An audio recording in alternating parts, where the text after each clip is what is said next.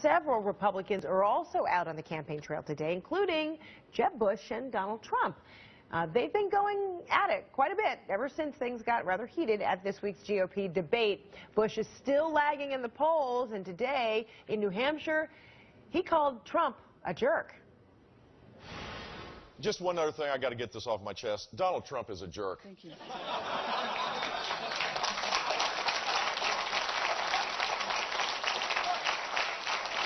You